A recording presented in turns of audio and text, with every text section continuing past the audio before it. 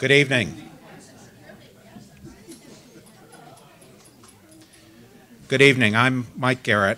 I'm the Institute's Associate Director for Development and Public Affairs.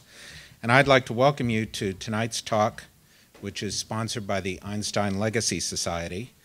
It's the group that recognizes those who, like Albert Einstein and many others, have included the Institute in their estate plans. We trust that the panel we've put together for tonight to discuss asset allocation strategies for the new decade will be inspirational as well as informative. We know there are many aspects to managing our resources, adjusting our portfolios for risk and return as we age, exercising discipline in our spending to make sure our resources last, and hopefully adding to our wealth by accumulating capital. This is the focus of the Development Office's work at the Institute, accumulating capital through gifts to build up the Institute's endowment and to ensure its financial future. We all read about major gifts made by those listed among the world's wealthiest citizens, and the Institute is very fortunate to have benefited from this kind of philanthropy. But it's very important to add that the Institute also has benefited enormously from the generosity of friends, faculty, and members who have made plan gifts of all sizes. Indeed, most of us here today, with careful planning and expert advice, are capable of building up the institutions we care about, while in many cases also providing income and tax benefits for ourselves and for those we love. I urge you to listen to our speakers today and to think about becoming a member of the Einstein Legacy Society. Katie Newcomb is our development officer in charge of plan giving, and she's happy to answer questions about bequests, gifts of real estate, and other arrangements that offer lifetime income to the donors. Katie is standing over here, and I'm sure that she'd be happy to answer any questions you might have. I'd also like to thank the co-chairs of the Einstein Legacy Society who are with us tonight. Marty Chooljian, who's seated there, and Rosanna and Charlie Jaffin, who are seated there in the back of the room. The three of them have done a great deal for the Institute through their personal generosity and their leadership of this program, and we're very grateful to them. Now I'd like to introduce you to our panel of speakers, led by Marty Leibowitz. Marty is Managing Director in Morgan Stanley's U.S. Research Department. He is the co-author of the newly published book, The Endowment Model of Investing, Return, Risk, and Diversification. Prior to joining Morgan Stanley, Marty was Vice Chairman and Chief Investment Officer of TIAA-CREF from 1995 to 2004, with the responsibility for the management of over $300 billion in equity, fixed income, and real estate assets. Previously, he had a 26-year association with Salomon Brothers, where he became Director of Global Research, covering both fixed income and equities, and was a member of Salomon's Executive Committee. Marty received both AB and MS degrees from the University of Chicago and a PhD in mathematics from the Courant Institute of New York University. Marty's a trustee of the Institute for Advanced Study and serves as Vice Chairman of the Board of Trustees as well as President of the corporation. Bob Litterman is the retired chairman of Quantitative Investment Strategies Group of Goldman Sachs Asset Management. Bob is the co-developer, along with the late Fisher Black, of the Black-Litterman Global Asset Allocation Model, a key tool in the Investment Management Division's asset allocation process. He also served as head of Goldman's firm-wide risk department and co-director of the Fixed Income Division's Research Department. Before joining Goldman Sachs in 1986, Bob was an assistant vice president in the Research Department of the Federal Reserve Bank of Minneapolis and an assistant professor in the Economics Department at MIT, where I believe that he was a colleague of Eric Maskin. He earned a BS in Human Biology from Stanford University and a PhD in Economics from the University of Minnesota. Launny Steffens founded Spring Mountain Capital in 2001. Previous to that, he spent 38 years at Merrill Lynch & Company, where he held numerous senior management positions. These included president of Merrill Lynch's Private Client Group from 1985 until 1997, vice chairman of Merrill Lynch and Company Incorporated, and chairman of its U.S. Private Client Group from 1997 until 2001. Under his leadership of the Private Client Group, client assets at Merrill Lynch rose from $189 billion to approximately $1.6 trillion. Launny was elected a member of the board of directors of Merrill Lynch and Company in 1986 and served on the board until 2001. He graduated from Dartmouth College with a bachelor's degree in economics and attended the advanced management program of the Harvard Business School. Please help me welcome our speakers, and Marty.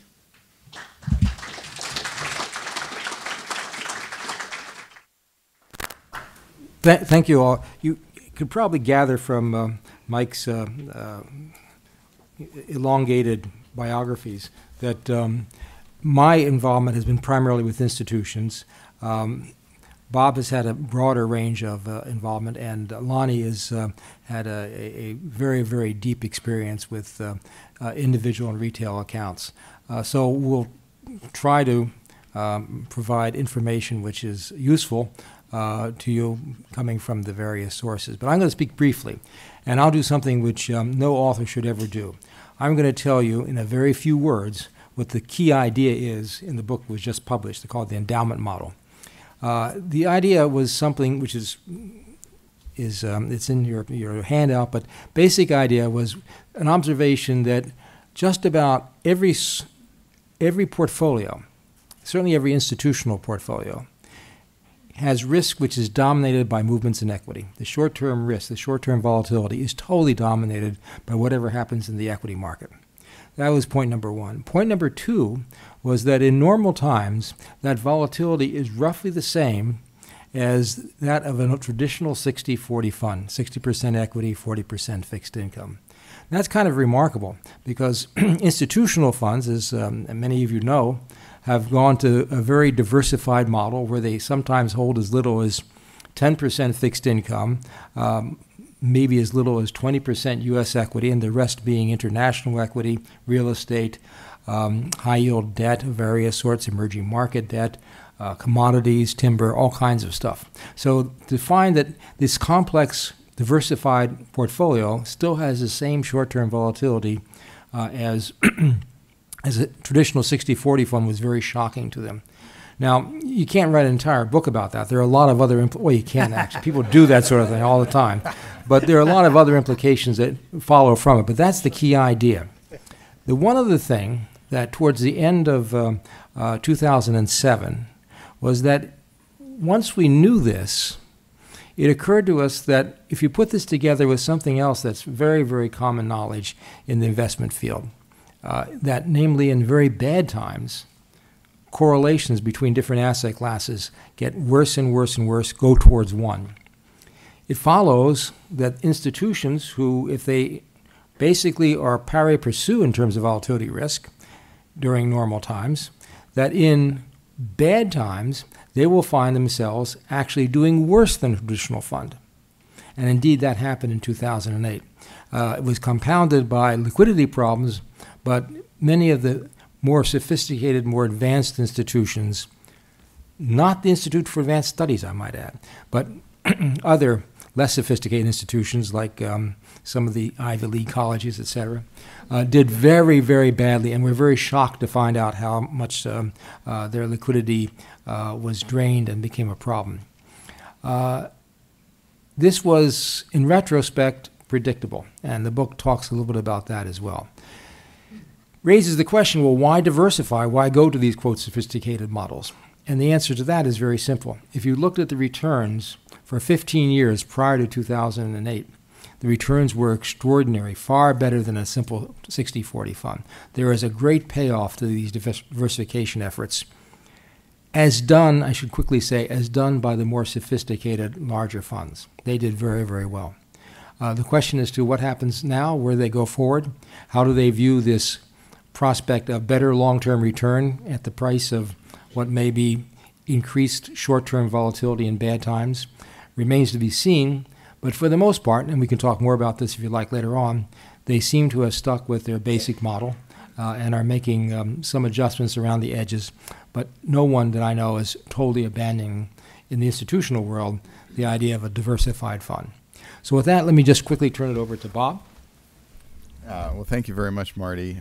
By the way, let me just say, we're trying to get through this introductory comments as quickly as possible, so because we want to be responsive to questions that you may have, and so we're all prepared to try to at least address as best we can. So think of what you'd like to ask Bob or Launny.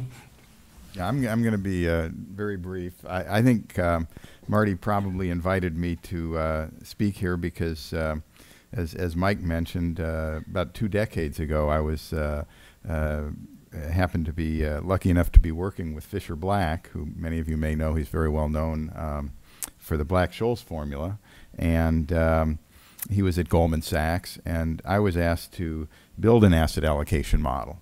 And so I went to Fisher and I said, Fisher, I've been doing a little bit of reading of the literature. There's a lot of different models. What do you suggest? And he said, well, Bob, there are a lot of models out there. I think you should try the simplest model first, and if that doesn't work, then you can try something more sophisticated. And the simplest model was what's called the mean variance optimization. It tries to trade off risk and return, and basically, we assume investors would like to have the highest possible return for a given level of risk. And so you put in a bunch of assumptions about expected returns, a bunch of assumptions about risk and volatilities and correlations, and you let the optimizer run. And so I did that, and I found that it was incredibly badly behaved. There's a lot of subtleties in those assumptions about expected returns and volatilities and correlations. And with a little bit of benefit of hindsight, I would say what the optimizer does is it looks for the inconsistencies among your assumptions and tries to take advantage of them.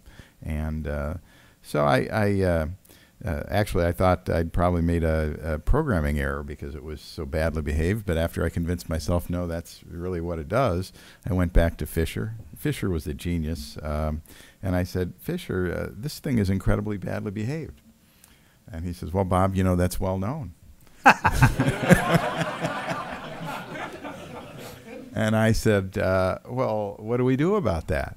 And he said, well, you know, maybe we should build an equilibrium model into this. And that sounded to me like an incredibly academic idea, you know, that the idea that the world is in equilibrium. But it turns out what Fisher had in mind is something many of you may know. It's sometimes called the CAP-M. It's a general equilibrium model.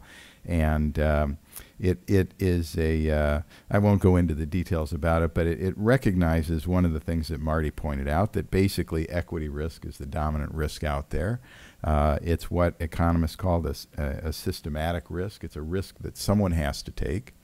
And so the basic result from the capital asset pricing model is that there is a expected return that every asset should be is justified having. It's a return proportional to what's called the beta of an asset. It's covariance with the basically the equity market, the market portfolio, which is dominated by equity risk, and that model has some very nice implications, and particularly when we think about what are some of the lessons from the last couple of years. What can we learn?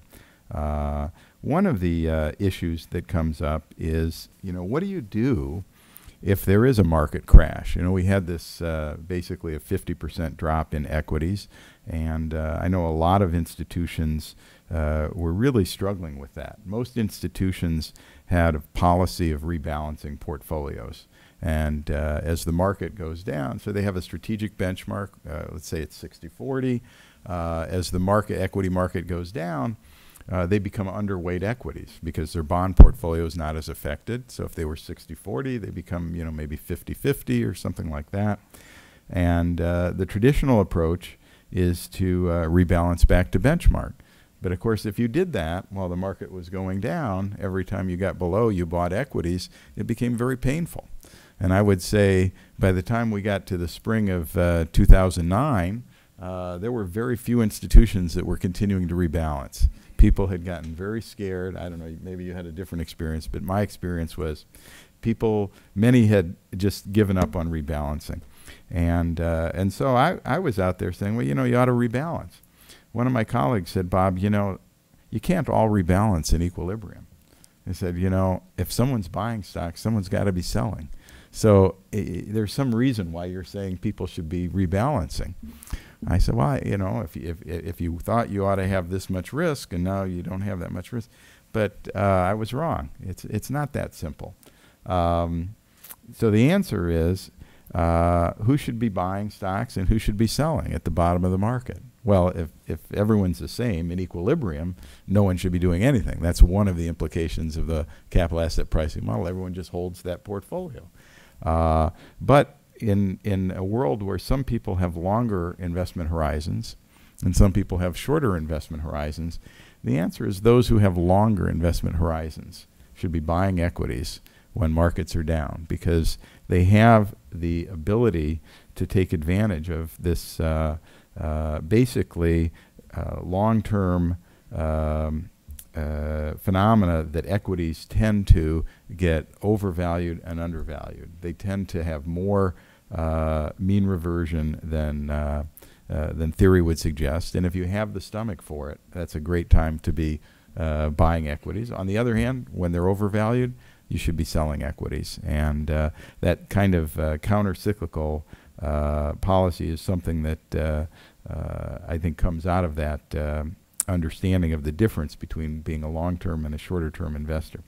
The other, I think, interesting implication from the capital asset pricing model and the recent experience that we had is a little bit farther afield, and that is, I think it has an implication for climate change. You know, if you think about what happened in the economic downturn, it was basically a consequence of mispricing risk.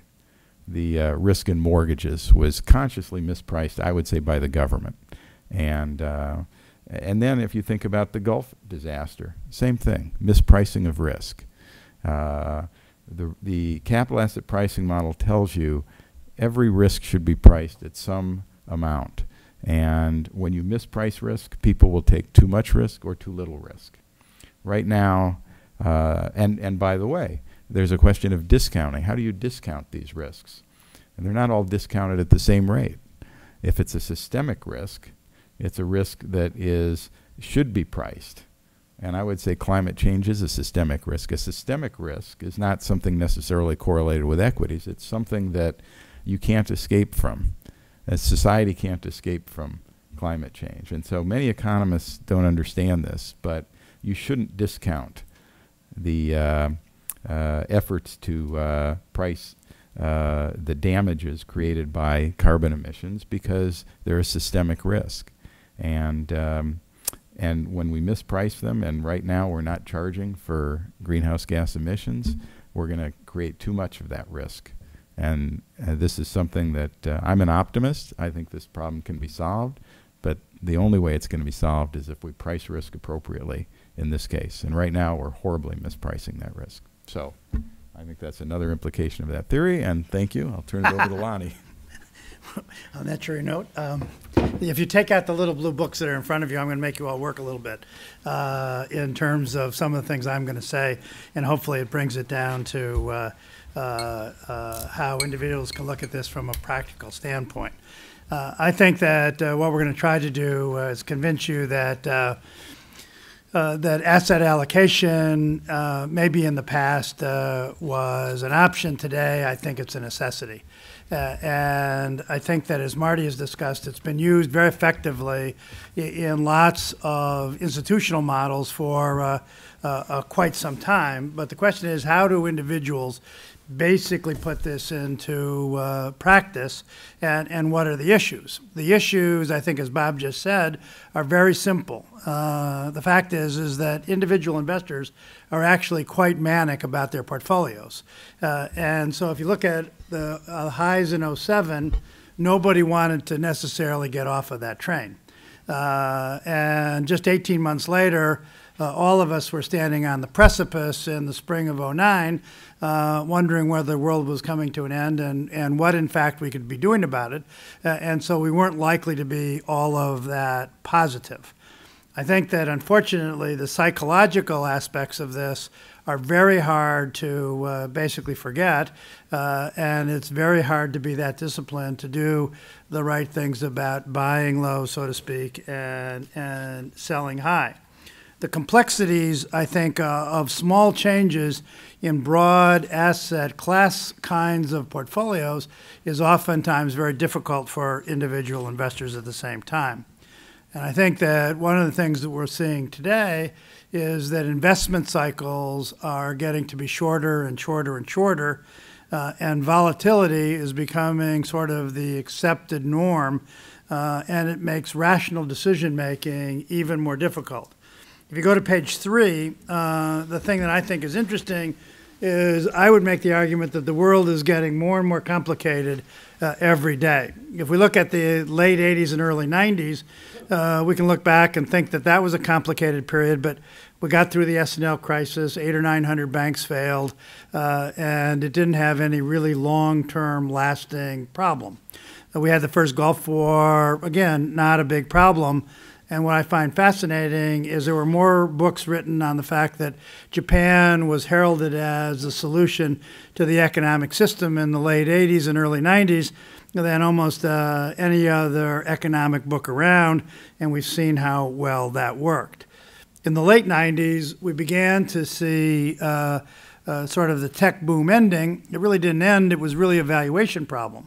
So we're seeing more technology today, whether it's iPhones and iPods and iPads and all the like, than was ever the case. But that valuation created some significant issues, along with a couple of guys that basically cooked the books and made it somewhat difficult.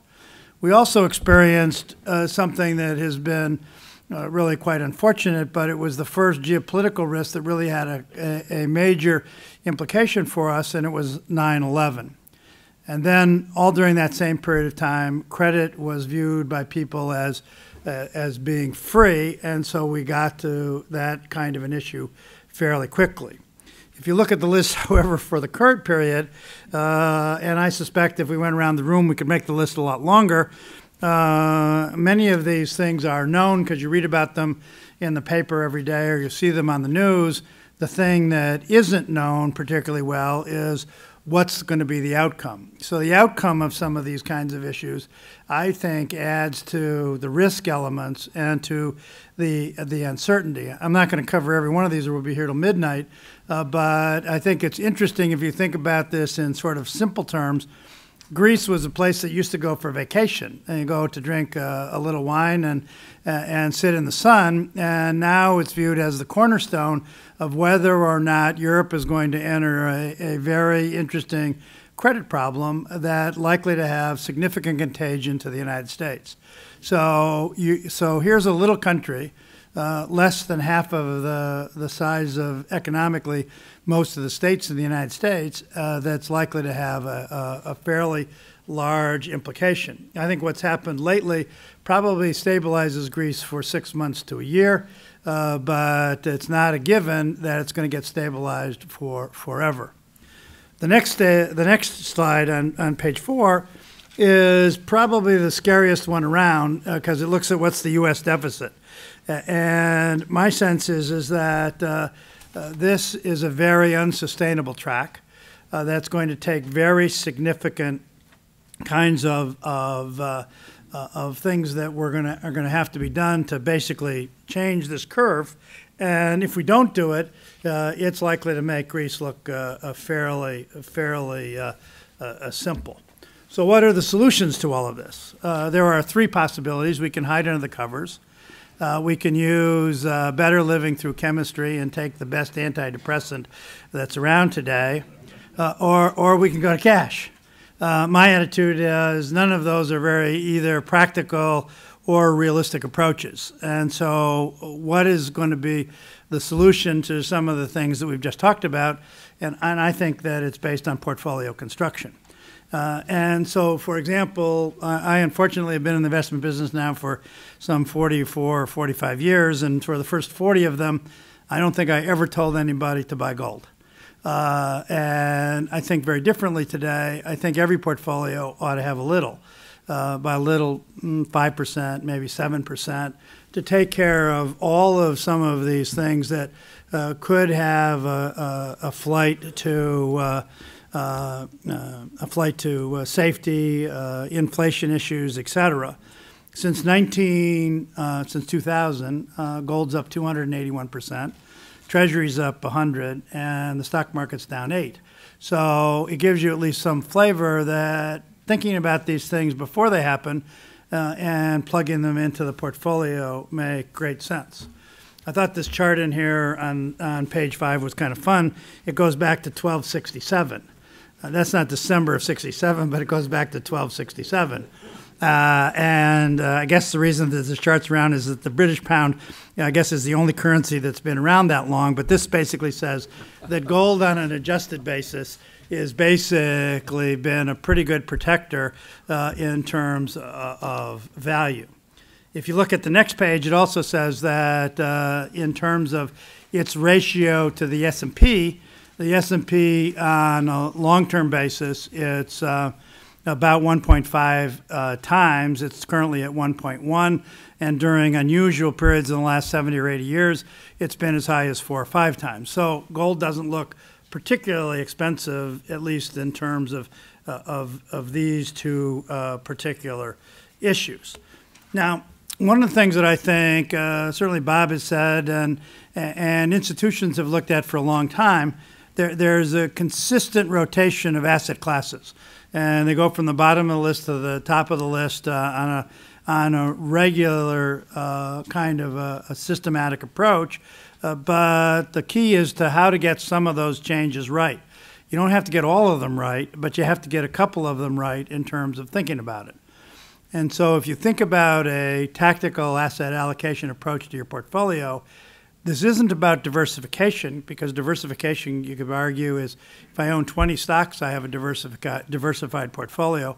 But this is going to be a diversification across asset classes, across risk, and across correlations. And I think that ultimately it makes good sense. So if you take a look, one of the things I found interesting is over the last 20 years, the number one asset class was emerging market debt, earned 15.5% for 20 years compounded. And so if we were sitting here 20 years ago, I doubt that many people would have raised their hand and said, I'm going to go after that emerging market debt. Looks like a great idea. And so I think that some of those kinds of issues are actually quite important.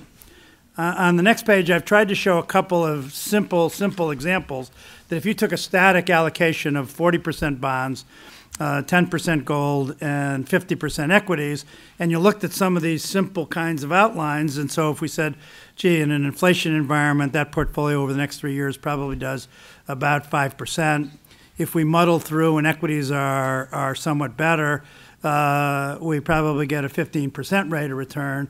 And so even in this simple example, it's important to understand the context in which you're trying to create the portfolios. So I think that it's important to think it through in terms of how you decide to position it. And if we change some of those on a tactical basis, maybe the returns would have been dramatically better.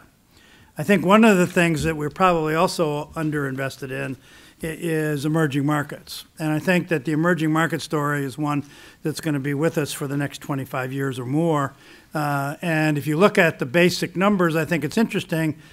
Something like 80% of the world's population is in emerging markets defined by the MSCI index. They are 45% of the world's GDP currently.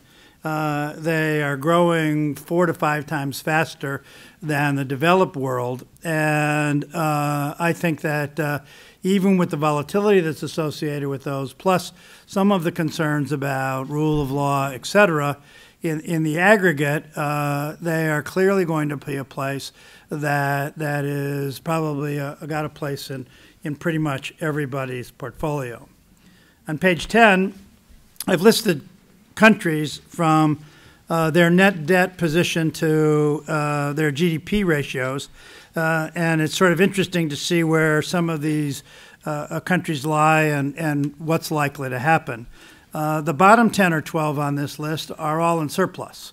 And so whether it's Singapore, Luxembourg, Hong Kong, Taiwan, China from the bottom, I would argue that those places over the next decade are very likely to have stronger currencies, stronger debt markets, and probably stronger equity markets than the people on the top 5 or 10 in terms of the list.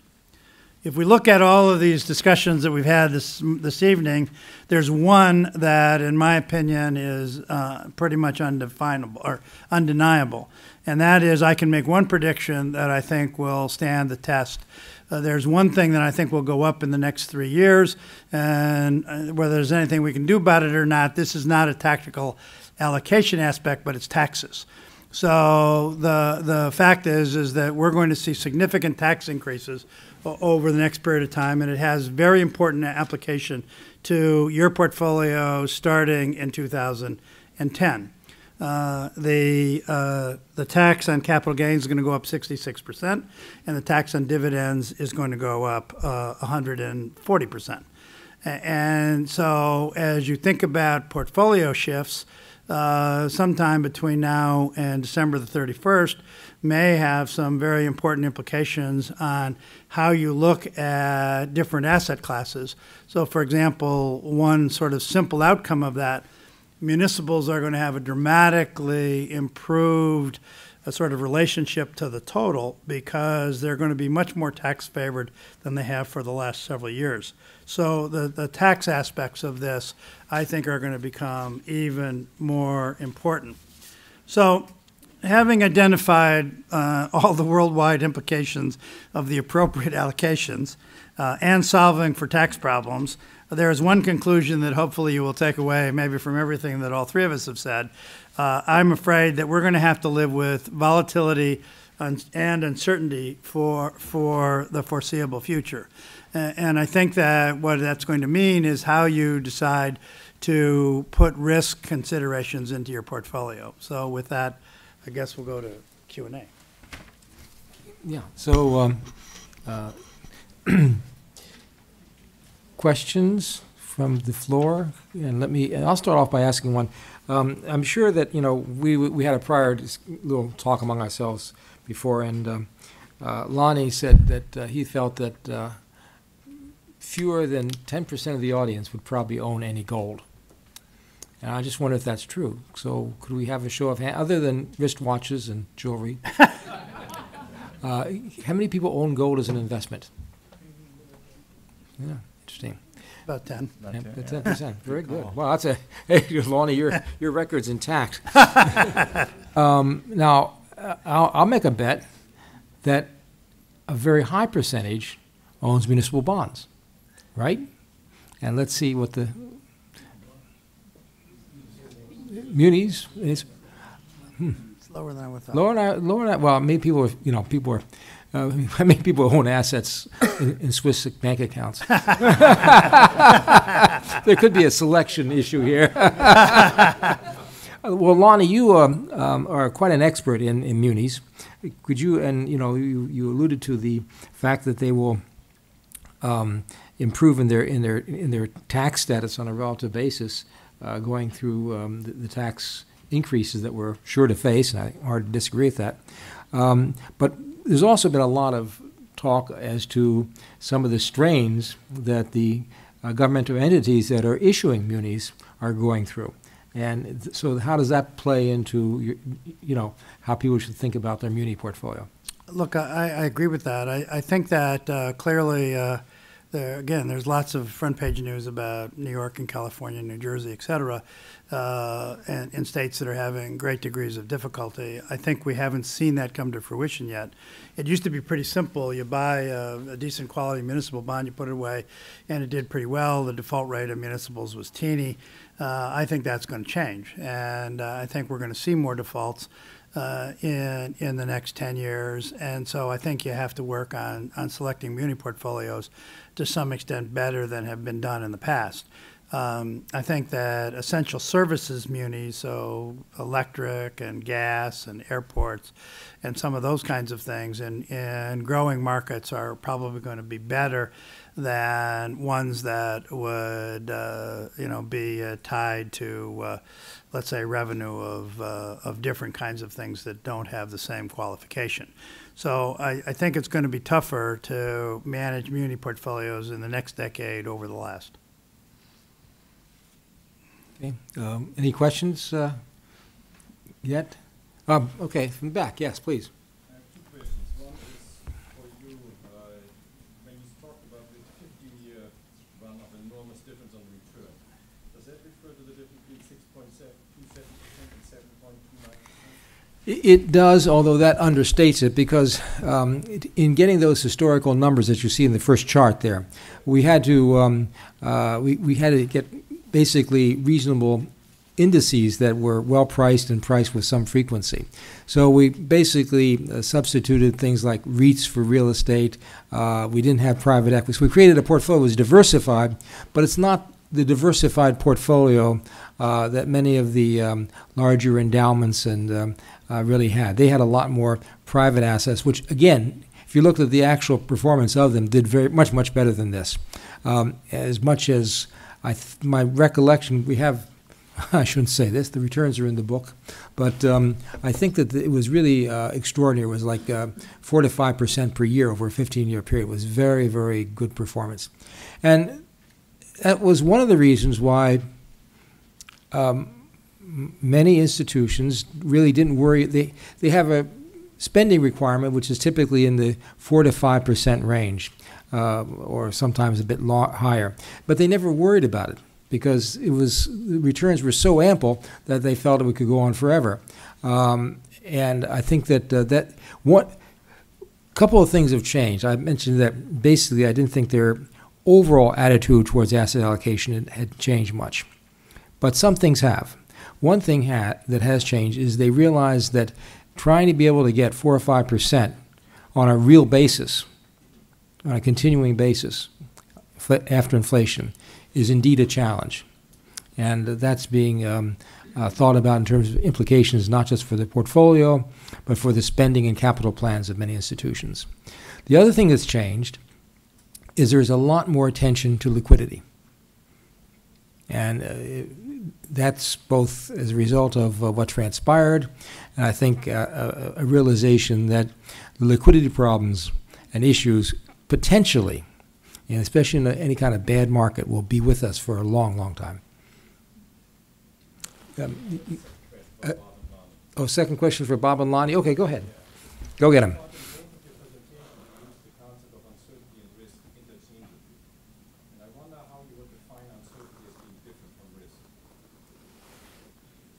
Frank Knight. You want to go?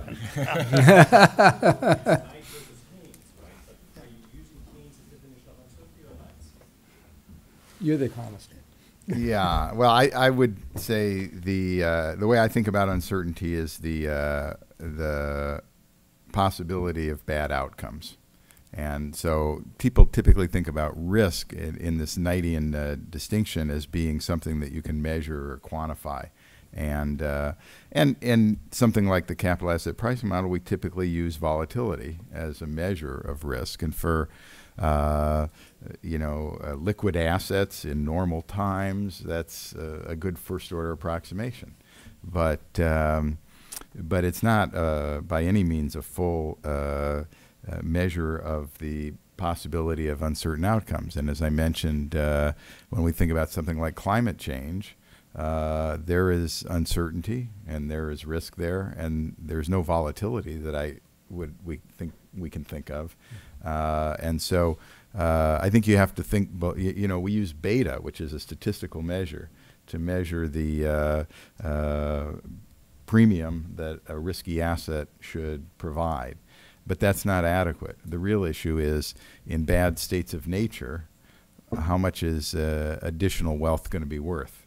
And beta only measures a covariance with the market. It's not the fundamental. The fundamental issue is what is going to be useful to you in a bad state of nature. I would say that uncertainty are issues that risk is very difficult to assess. and that in many instances, if I take a look at the spring of '07, for example, nobody seemed to care about risk. Volatility in the equity markets was extremely low. Spreads of high yield debt to government debt was at sort of almost at an all-time low, and so oftentimes when you see those risk parameters at unusually low points, it's usually a sign for some degree of concern. If I could just underline that, I remember in that period we had debates about this low volatility. It just felt very scary in a way. And at that time I was sitting on Goldman's risk committee, and I asked one of our senior traders, what do you think about this low volatility? Because there were some people who said, this reflects the new great moderation, the Fed has solved the business cycle and all that. He said, Bob, it's like a beach ball being held underwater. Oh. And it was a very graphic visual for me, and indeed it turned out to be very prescient. But one thing we do know about volatility is it goes through cycles. It has many times become low, and it doesn't stay there, and it gets very high.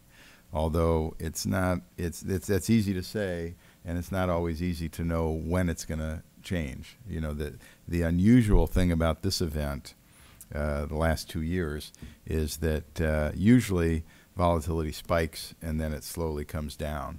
And in this event, it really just kept going up, and then it would come down a little bit, and it went up to a new level, and then that happened 3 or 4 times. And it was really very unusual in terms of the length of time that volatility kept building. And these problems kept spilling over from one area to the next to the next. They really started in 2006 with subprime mortgages, and yet the stock market peaked in, October of 2008, 2007, yeah. So it took a while for people to realize what was really happening. There's a question back there. I have, to jeopardize your time here, I have 3 questions actually, but I'll try to make them simple. Why don't we start with one? Start with number 1. Number 1 is, I see on the page 7 you have several asset classes here, but you don't deal with any of the non-fungible, like commodities, timber, things of that nature that were very much in the news a few years ago. Would somebody like to say what This is would be one. on assets of that type? I'll tell you something about timber. One of the, again, talking institutionally, Harvard was one of the early institutional investors in timber, and they went about it in a way which is actually very difficult for most entities to do. They actually hired a small staff of very good people. They developed a deep analysis where they thought that they could take advantage of a different way of buying timber, and a different way of cutting timber, and a different way of deciding when to sell timber. And that has worked out for them very, very well. But the key point that goes beyond timber is that what they did was to recognize that there are times when if you approach things in a special way and have good access, you can get what is a very promising structural long-term return. And at times, what may happen is that this asset class, which may not have been very popular, and as I said, timber was not institutionally popular before, it becomes fashionable. And as it becomes fashionable, and as people buy into it, the pricing changes. The price goes up. And when the price goes up, the return looks good. Okay, what's happening at the same time, if you have a model where you're modeling long-term returns, like with a bond, is you find that when the price goes up, the ongoing yield goes down, the return goes down. So at a certain point, they decided they were going to unload a fair amount of their at least U.S.-based timber. They didn't get out of the entire asset class, but they run essentially out, to a large extent, out of the U.S.-based timber. Yeah, but, I think one has to recognize that these types of movements, and I think all the speakers have alluded to it in different ways, any asset class can get, it's not what is the intrinsic potential for return. It's not just what is the growth in a particular emerging market, or it's what is the pricing that's associated with this. And wonderful growth can become too costly, and lousy growth can become very attractive if you can buy it cheaply enough. And the popularity in some ways, the fashionability, can affect those things in the kind of obvious way. So, okay, we just talked timber. Commodities in general. I think that applies to just about every asset class, except where the actual flow of money that's attracted into it actually expands the pie. And one can argue that certain types of emerging market equities, and maybe even debt, does that. When I set up this list, I could have made it 3 times longer. And I felt that gold is a pretty good proxy. If you look back at even timber and other commodities, it's not perfect, but there's a fairly high correlation between gold and some of the others. I would argue I'd rather have gold as my proxy for those things because there's great liquidity. So, and I'd rather have the liquid markets to deal with that. And not only Harvard, but Yale did, I think, a good job in terms of having a timber portfolio, but I would tell you that it's now sell to whom, and so they've got a little issue as to whether they could really capitalize on those things. And those illiquid portfolios, I think, what's driving some of these institutions slightly crazy. Number 2, how do we make money off climate change? That's a tough one. Although I think at some point we will price emissions, and I think that the main impact of that will be to cause coal-fired power plants around the world to install carbon capture and sequestration, and that hasn't happened yet. And right now, the companies that are in that business are dying on the vine, which is absolutely insane. They should be running at full steam producing that equipment for the world, but they're not yet, and they will at some point.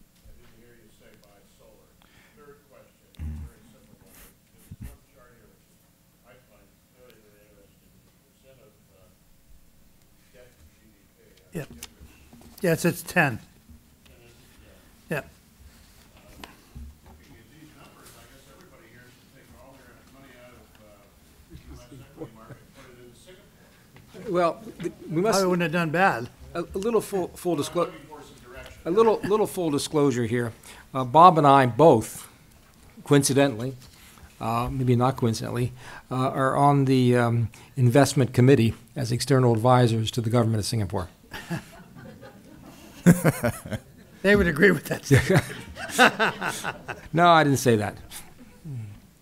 No, I think, look, my sense is I don't think you can pick any one country. And so my point of this chart was that I would be fairly optimistic that the bottom 10 countries here are going to dramatically outperform the top 10. And I wouldn't say that because of Singapore's numbers here that it's actually the absolute best, and those could certainly change. Thank you. Please. Marty, would you explain your chart number 4, particularly lottery dreams? Chart number 4. Okay, chart number 4 relates to a subject which I think is far too little discussed and explored, which is the question of risk tolerance. We've touched on it, but the vertical line to the right of the vertical line is where you have more money relative to your liabilities, and to the left where you have less relative to your liabilities. It's very clear-cut for pension funds. It's probably reasonably clear-cut for individuals approaching retirement, for institutions that have spending programs. It also is reasonably clear-cut. Let's look at the solid line. The solid line basically that cuts through that middle vertical line says that as you have more assets and more of a cushion relative to your needs, one could argue. Now, by the way, this violates all kinds of economic stuff, Bob. I'm just going to, this is not, you should theoretically, not theoretically, you should practically perhaps you're in a position to take more risk. Okay, so you're taking more risk as you go up, but you get to a certain point where, enough risk is enough. So that's why that line sort of levels off. And then there are some people and some institutions that say, okay, look, even though we are now 140% or 200% funded, you know, we're in good shape. Why do you want to take any risk at all? And so they'll actually go and basically take all the risks off the table, which may be analogous to, for an individual, annuitizing their assets. So they have ideally with, you know, inflation-adjusted annuities, which are hard to come by, ideally with well-priced annuities, which are even harder to come by. But that's one thing they could do. Going in the other direction, you could find yourself getting so close to the bone where you're dipping into and hurting your basic ability to live as you want to live, to fulfill your liabilities, that you may say, we can't afford to take risk. And again, with pension funds, this sometimes happens. And they, on the other side of the happy continental divide, they basically also drop their risk to stable levels. The question you posed is that how often have we heard the following comment? I've got to get a return of 8% or 9%, and I'll have to ratchet up my risk in order to get it. Or take a more extreme example, I'm going to have to take some really strong risks in order to get myself to the point where I can afford to live the way I want to live. Okay, and those are lottery, that's what I call lottery dreams. Okay, and I tell you, I've seen it with sophisticated institutions, we've all seen it with individuals. I must tell you, you can make arguments for any kind of risk tolerance pattern, even though we can make fun of them. There's reasonable basis for doing all kinds of things. But I think one thing which is very important is just try to ask yourself, what really is your risk tolerance? What is it really? And why is that important? Because the real risk, I mean, you asked the question about risk and uncertainty. The real risk, the thing that matters most, is if the market hurts you and damages you, and you find yourself being forced to take actions which basically are contrary to what you would do without being forced in such a fashion. If you found your worst situation to find yourself in a position where you have to sell out assets, even though you think the market is likely to rebound, even though you're sure that over a reasonable span of time it will come back, but you can't afford to take the risk that it won't, or even to sit there waiting for it to happen. That's the worst situation. Everything else is sort of, you know, fun and games, okay? But when you find yourself really having to take a behavioral shift, which is one which is either emotionally based or realistically based, and there can be realistic situations where entities have to take risk off the table, whether they want to or not, and I've seen them. It is very, very, very painful. Of course, it's more painful if the market then rebounds, but it's painful in any case because you're being forced by that drop in your risk tolerance to take an action which essentially robs you of any kind of free investment choice. Thank you for that question. That's one of my hobby horses. Marty, if I could just add, Please. first of all, that's what you said something about this is totally uneconomic. That's not true. Economists have no way of, they just take risk preferences as given. They don't tell you what they ought to be. But I think what you said is absolutely essential, and it's probably the most important thing as an investor to prepare for ahead of time that bad situation. And what I always tell people, we used to do this at Goldman Sachs. We had a stress test, that's what we called it, where we asked what happens if the market goes down 50%. And every night we would just make sure that the firm, if the stock market was down 50%, would not be in jeopardy. And I think for individuals, it's a similar question. You have to be prepared. If the stock market's down 50%, you don't want to take your chips off the table. In fact, what you want to be doing is you want to be buying equities that day. When everyone else is selling, you want to be buying. And you won't be if you're not prepared, if you haven't thought about it ahead of time. So the question to ask yourself is, how much am I prepared to lose and be willing to take more risk? And it's a very simple question, phrased that way. So don't think about, can I take 8% volatility or 10%? You'll never get anywhere that way. If you're prepared to lose 30% of your wealth, then you can have 60% in equities. But, yeah. And that's how I would put it. and then, you know, just stomach it up when the market is, and it happens regularly. The market, it gets overvalued. You want to take money off the table and preserve that ability to take risk when the market collapses. And if you think about it ahead of time, prepare for it, you're much more able to stomach that emotion of being scared. Because that's why the market is down 50%, because most people are scared. And have liquidity problems. And have liquidity problems. And absolutely, you think about the institutions that got into trouble, and there were a lot of them, they were forced to sell illiquid assets at exactly the worst time. There's a question here. Let's extend that just a touch. Going back to chart on 2, if I then take in potential liquidity problems into my thoughts, and therefore have some investments in treasuries or whatever, do I narrow this differential, this 1 point extra real returns I get? Or is that already contemplated in here between the diversified model and the 60/40 model? Yes, I think your question is if you have liquidity is a drain on return. Right. Yes. And so if I look at this, do I get even closer between my 60/40 and my diversified, or is there already some liquidity within the diversified model? Very, very good question. And the answer is that one can do a lot. First of all, one should probably have more liquidity in the old-fashioned fixed income sense than people had, okay? And maybe facing the kind of risks that Launny alluded to, maybe even a little more. Dry powder doesn't hurt. It doesn't hurt. It does hurt, okay? It does draw down your returns. You're right, absolutely right. Over time, even though fixed income has been one of the best performers in the past 20 years, but shouldn't be. Okay, and one should be careful about just because, I mean, fixed income is a great example.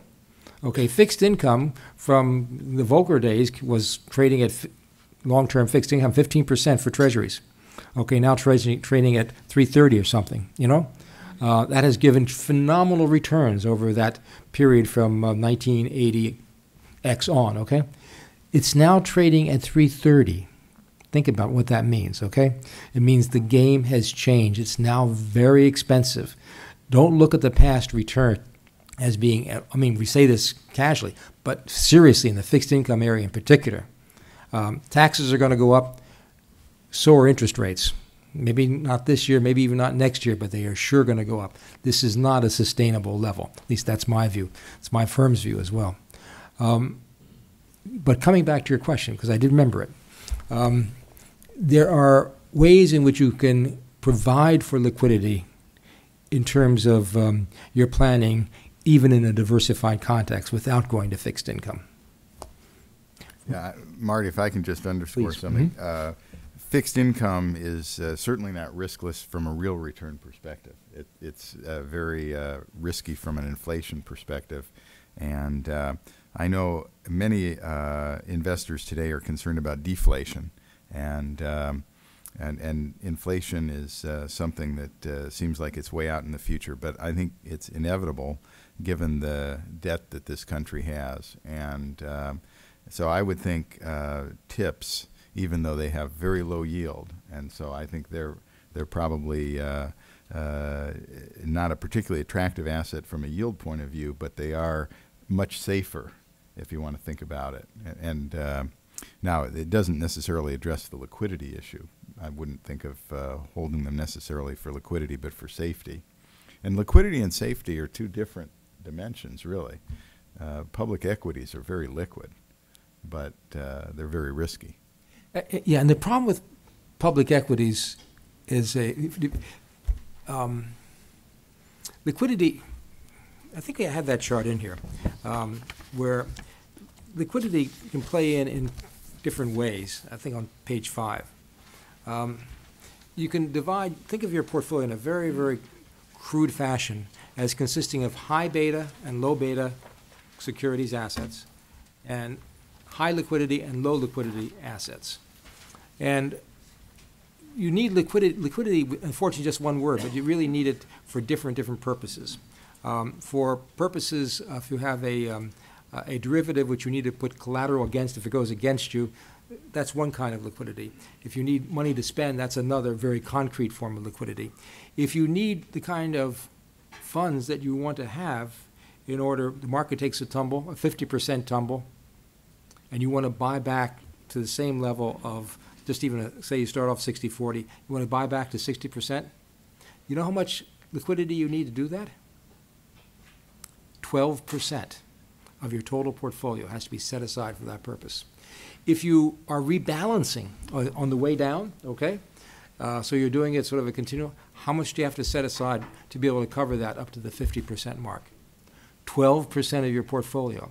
How many institutions, very sophisticated investors, had set aside 12%, 7%, 5%, any of their liquidity for that purpose in their planning? None. None. So you can't, you can use, if you find yourself stressed and you need to make some kind of payments, you can sell equity because it's liquid for that purpose. If you want to buy back your position, get back to your 60-40, you can't sell equity to supply that. You can't sell equity to buy equity. That is what is called a wash in technical terms. Please. But if you have a ladder debt portfolio and it rolls off, you can actually take that cash and roll it into equity. Yes, or you could even sell some of that ladder. Yeah.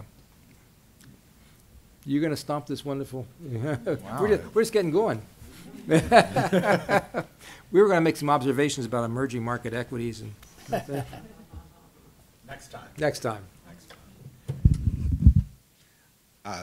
Before we end, let me just say a word about the artwork on the wall here. Some of you may have noticed it. These are Ellsworth Kelly prints, which are on a long-term loan to the Institute from the artist, and we're very, very happy to have those.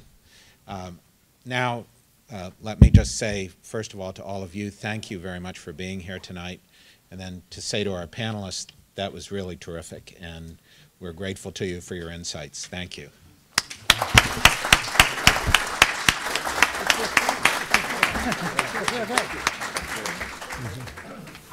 We should have salted the questions more.